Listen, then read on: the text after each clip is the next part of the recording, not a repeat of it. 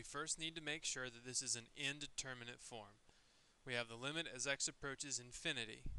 E to the 2x goes to infinity as x goes to infinity, and x squared also goes to infinity as x goes to infinity.